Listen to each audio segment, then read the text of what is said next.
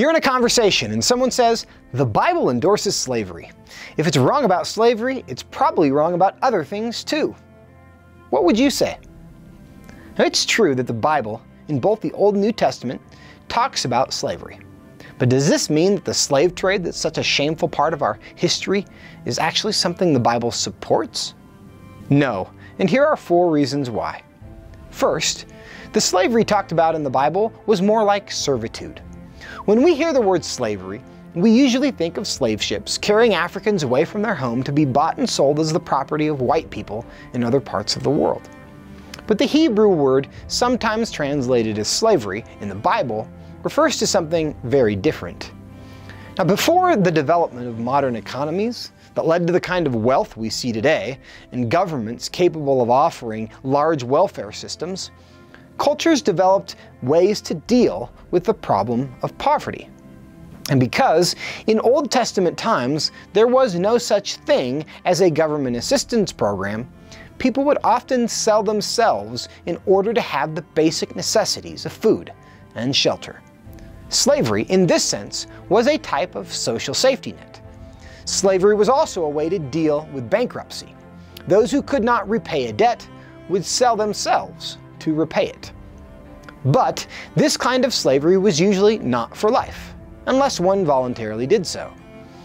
In the Jewish law, servitude would last 6 years. The slaves would be freed in the 7th year, and every 50 years in what was called the Year of Jubilee, all debts were wiped out. It is undoubtedly true that some slaves were treated terribly, but that's not because the Bible encouraged it or even permitted it. Though many nations at that time would take slaves after war, Israel was not permitted to do so. This leads to the second point. Slaves were to be treated as people, not property. Because Israelite servitude was not rooted in racism or even classism, servants had legal protections. In Israel, if a master, more like an employer, permanently injured a servant, the servant would be set free without any debt. And to strike and kill a servant meant capital punishment. Israel was also commanded to harbor runaway slaves from surrounding nations where they might be treated cruelly. To harbor runaway slaves in other countries often meant the death penalty.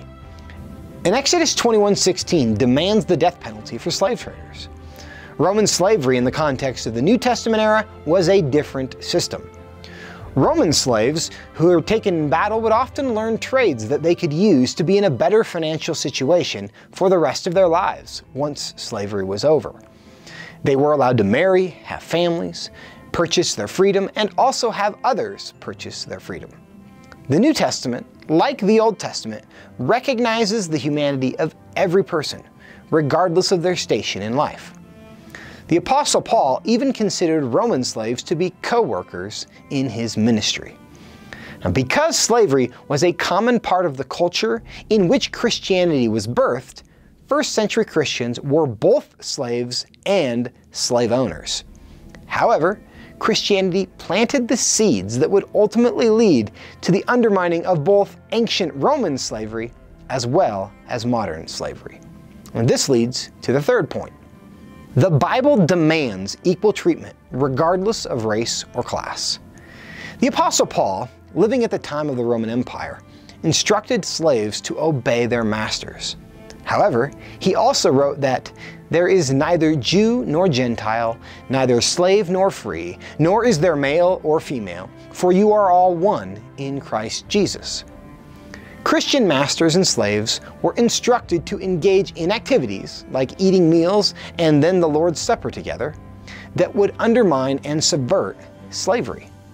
Even more, New Testament writers instructed them using the language of family intimacy, such as greet one another with a holy kiss.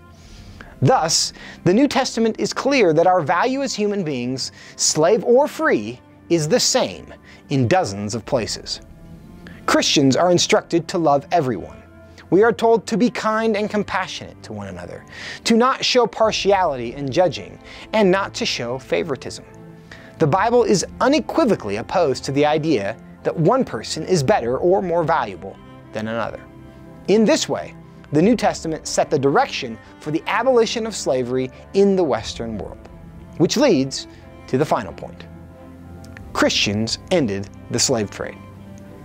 The Christianization of Europe eventually led to the disappearance of slavery until its modern form emerged in the 15th century.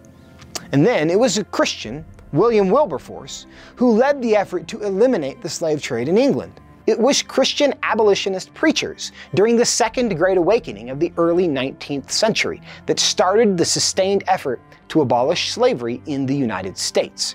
It was a Christian pastor, Martin Luther King Jr., who led the civil rights movement of the 20th century in the United States.